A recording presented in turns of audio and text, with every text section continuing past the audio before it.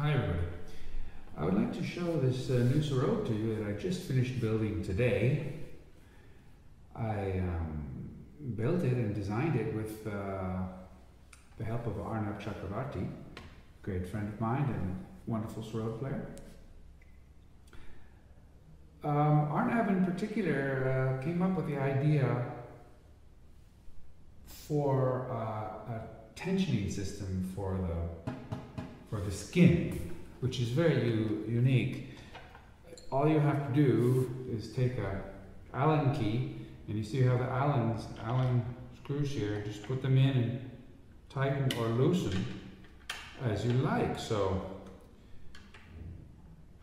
I don't have any tension on it now. It doesn't seem to need it, but as the skin gets older, it will lose its tension. So tighten it up. Or if you happen to be playing a festival in the rainy season or particularly humid conditions, you can just tighten it up. The other thing about the Sarod, which is interesting, is that I made it using lute or oud making techniques for the body, which are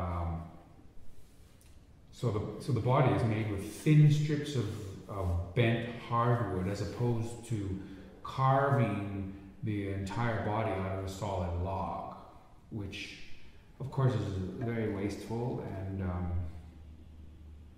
expensive. And this is probably more resonant also. So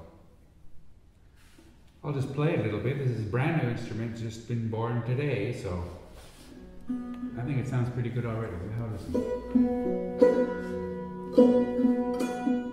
I'm just going to play kind of a mishmash of different ragas so you can get an idea of all the various swaras.